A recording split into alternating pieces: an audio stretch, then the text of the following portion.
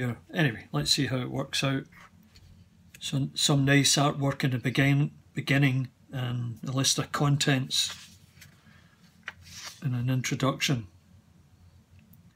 So getting started takes you through various materials, a desk or a tablet or a table, storage, papers, pencils, the effects of pencils on paper, shading, some useful tools as a brush, a draftsman's brush, and an erasing shield, get nice effect, and pliable eraser, some pens and the effect that pens have, or the effects you can achieve with the pen, markers.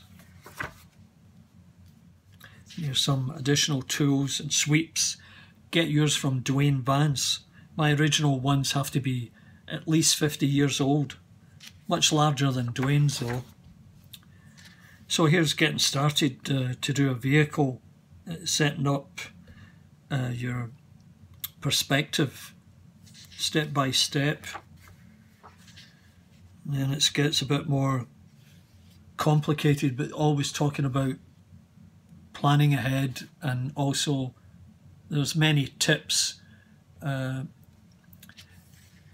in some of the pages to make it easier for you, give you a heads up. It's always good to practice your 2 and 3 point perspective. I took a course on that one, it was really interesting. And then shading, you know, the effects of a black background on an element, and the highlights with the gouache, and then shading to get the curve and the reflected light. So it goes through all the basics there, and then you get into some nice machines and spheres, and how to capture light on a sphere and the reflected light on a stair.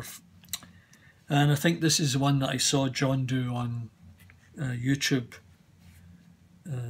So you can put all these on the side of your cars or machines, and look at this wonderful form, shade and reflections. Nice little thumbnails.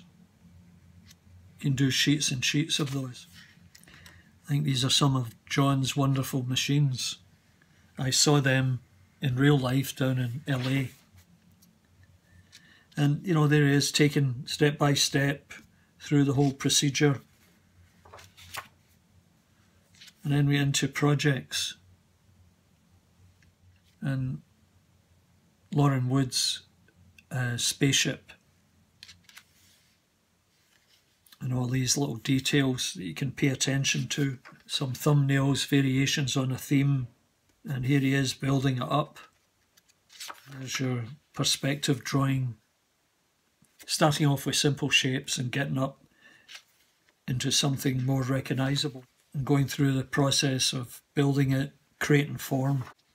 And practice here for shading, reflections and light. So we'll move along. These are by Milan Ivanov. Once again, simple little thumbnails, and then begins to develop the vehicle. And there's your perspective view. Practice to do your wheels. I need practice for that. I'll be paying attention to that exercise. And once again, shading, reflection, and grounding your vehicle has a great effect, and then shading it, adding colour. Rob Turpin, this northern boy. I really like Rob's work, a very outstanding finished product with his colouring. And I know he's waiting to see this review. So here you go, Rob. Some nice little shapes for vehicles. Once again, simple thumbnails that build up into a project. And this is a futuristic building with a bit of landscaping in it. And this is the kind of stuff that you would recognise Rob for. If you check out his work, you'll see these colours and graphic shapes. There you go. Guido Coupe.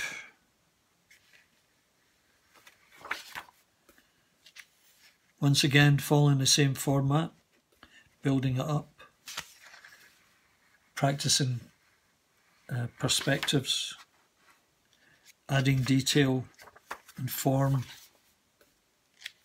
shading, adding rust. So I think what he's demonstrating here is you can go out and to a building site, photograph anything and make a concept piece out of it. Great reflections here. And Lauren Wood again, nice spaceships. So I love these thumbnail shading and reflection exercises. And you can see where he's deployed the various shading patterns. Nice to know which one he uses where. And this is Cali Way, like great detail here for these arches. Nice perspectives. You can only achieve this if you do your perspective outlines. Glass, reflective surfaces. Ang Chen. Robots. Once again, thumbnails and then building up the form. Getting into the perspective and detail orientation of joints, then adding shading and reflection. Qian Zhao Na.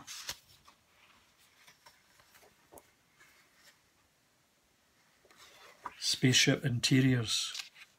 So you can see each section getting built up, or at least the concept idea of it, and deciding what it's going to look like, and then building thumbnails up to a recognisable environment that you would see on Star Trek or Battlestar Galactica, these type of shows. And there it is in a larger format with the perspective lines in there. But this is wonderful stuff, great detail here. And again, reflective surfaces and shading and light. And very impressive. Introducing a bit of colour. And then quick studies. Dwayne Vance. So you can see how Dwayne does his work. And I'm sure he does his cars the exact same way. Jan Burgery. Well, these are frightening to say the least, but great characters. And you can see, once again, how he's built up the character. Wayne Hagg. Nice landscapes here. Simple, but stunning in its own way. Look at the detail he went into to come up with a concept. Great exercises. Jeff Zugale, sorry if that's not pronounced correctly, but you can see blue line sketches. Nice rendition in the end, beautifully done. Riccardo Pagani. Nice little thumbnails. Great detail here in the ship. Reminds me of Mr. McHugh. And here's another one from Dwayne. Another bot. Figuring out the stance. Adding detail. And refining it to come up with a finished product. Eric Dillinger. Well, these are really nice. So you can spend a whole day doing this type of detail in a thumbnail format for each of these artists and the examples that they've provided, and you can only get better if you can do this. Jeff Zugali. Isn't that a great looking vehicle? And you can see how he's arrived at it through these concepts, although smaller single-seater idea, which is developed into a much larger, robust, powerful machine, basically. Riccardo Pagani again. Yeah, you could see this stuff in Lord of the Rings or any sci-fi show. There you go. How to Draw a Gun. Wayne Hag. Nice concepts. Develop it into something more futuristic. Eric Dillinger. Once again, nice, very small thumbnails, coming up with the idea, the concept, and then gradually building up into this really nice detailed piece. The advanced stuff, right, so take a bit of practice to be able to get there, but I'm sure if you just sat down with a pencil and loosely sketched it out, you would be able to arrive at something similar and then go in and detail it. But I would certainly think about including perspective lines to make sure that everything was aligned properly. That's a mistake I sometimes make, is foregoing that step of the perspective lines. So, and then I wonder why the rear wheel looks a bit odd. Let's see the nice finished piece. Jarrell Dye. So, and you can see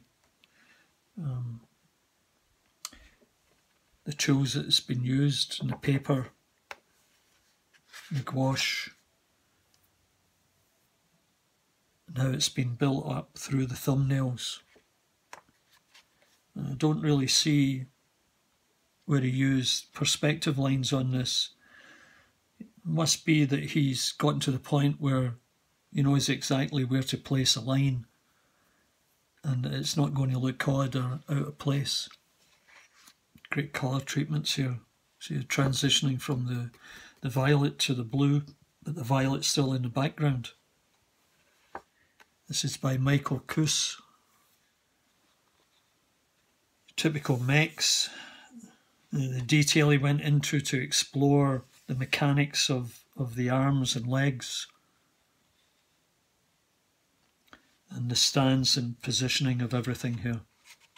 And great thumbnails to come up with a concept and then develop it through into, from these silhouettes into the 3D form defined mech.